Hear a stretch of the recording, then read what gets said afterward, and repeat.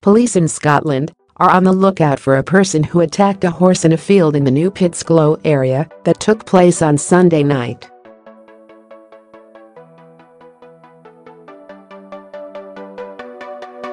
The owner of the horse is naturally distraught and has urged other owners in the area to check to see if the animals that they own are in any way injured, and if so, to get in touch with the police.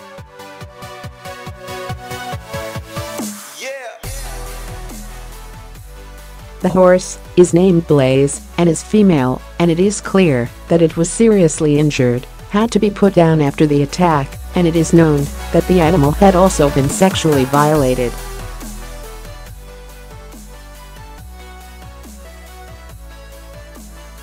Zoe Wright, the owner, is putting up a reward of £1,000 for any information that leads the police to the perpetrator and results in their arrest.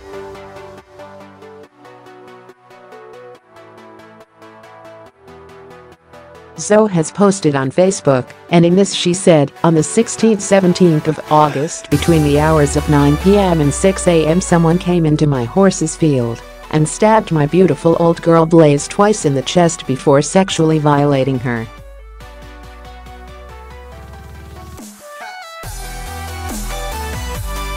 Blaze was put to sleep after succumbing to her injuries." The Facebook page was shared more than 10,400, and she went on further to say that, "My lovely Blaze was the nicest pony.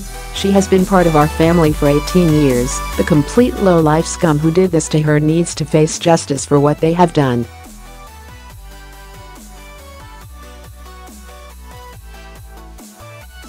The police have not commented further on this other than to say that they had a report that a horse was injured in the New Pitsglow area and that inquiries are ongoing, and appealed for anyone with information to contact them.